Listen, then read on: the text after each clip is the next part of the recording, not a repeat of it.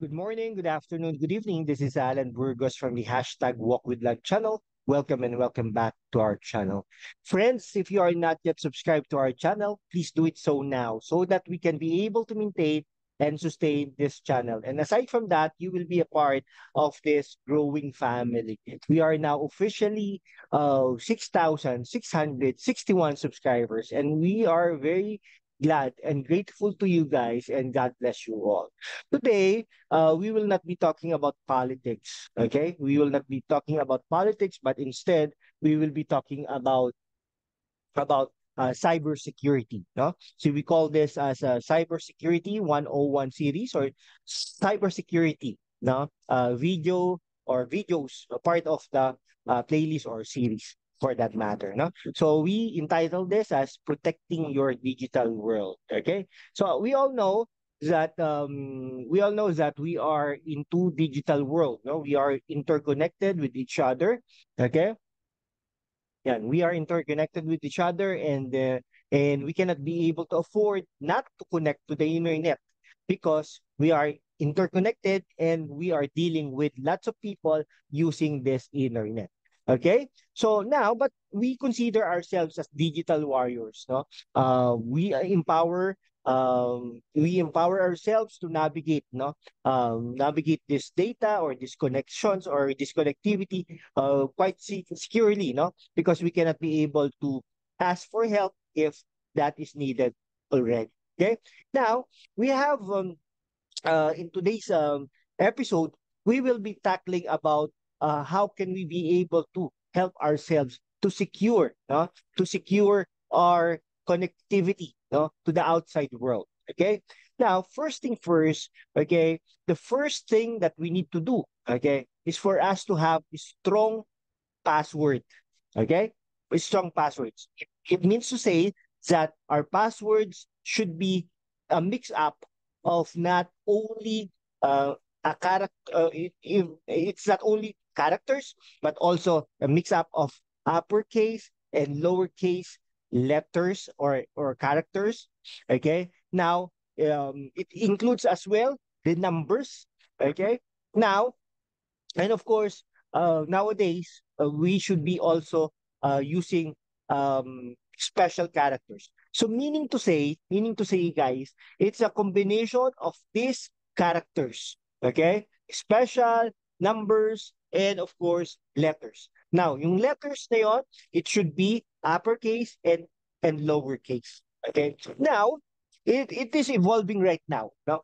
Because some of the applications are suggesting combination of passwords or strong passwords. But we need to be careful on that also.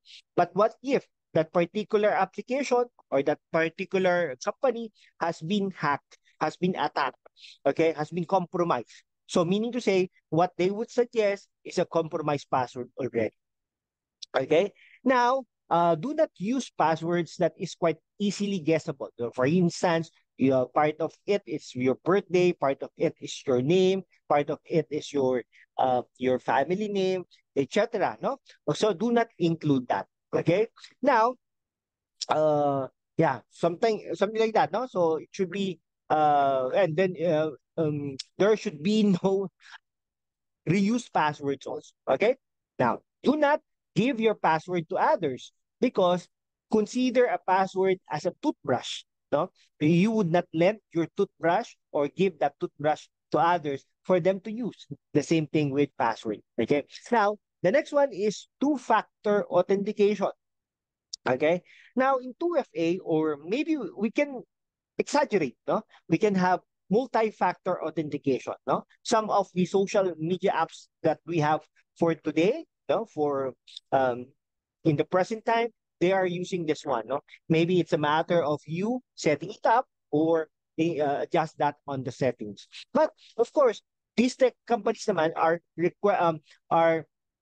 I don't know, are having they believe, no, they believe on our privacy rights, no, they subscribe to to that idea.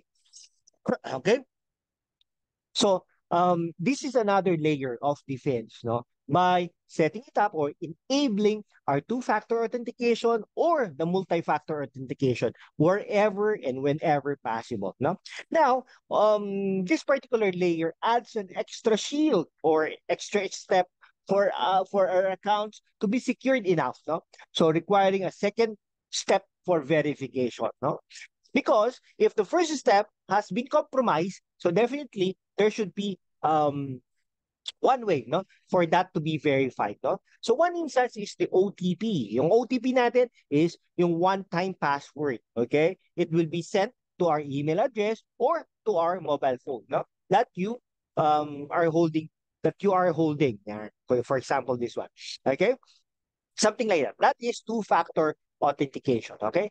The next one, the number three is, of course, this is quite cliche already, keep your software updated, okay? Now, not only the apps, no, okay, but also the operating systems, software in general, no, okay, operating systems and applications, okay, so, and then, of course, we should be able to be vigilant, no, to yung draw breach by keeping all our softwares updated.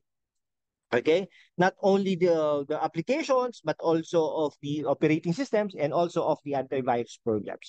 Just imagine if the antivirus programs is not yet updated, okay, definitely those viruses that would try to be infiltrated on your system, okay, would not be able to be detected by the antivirus because it's not being updated. Okay, now.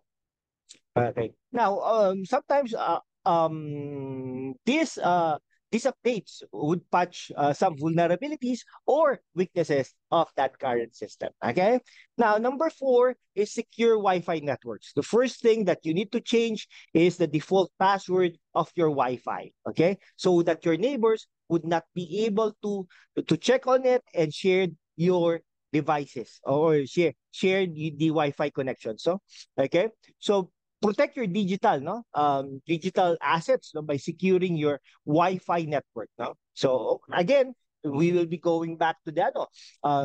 We need to set a strong password, no. Use WPA3 encryption and regularly change your Wi-Fi password from time to time, maybe every month or every twice a month. It's up to you, but you should be able to change these passwords. Okay. Now, this ensures that not only the trusted devices have access to your kingdom or to your Wi-Fi, okay, para ano naman, no, you can be able to protect it.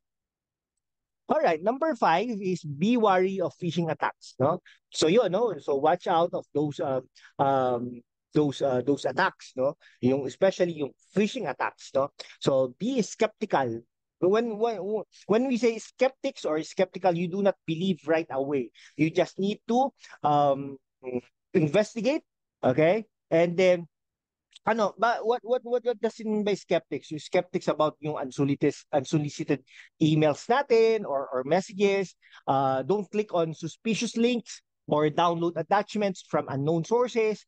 Phishing attempts are often disguised as friendly messengers, no? Messages, no? Parang it's like it looks like legit, but in reality it is not. It is just tricking you, no, to give some informations on it, no? Okay, trying to preach or in a way, para social engineering din, try to trick you to breach your defenses against it. Okay?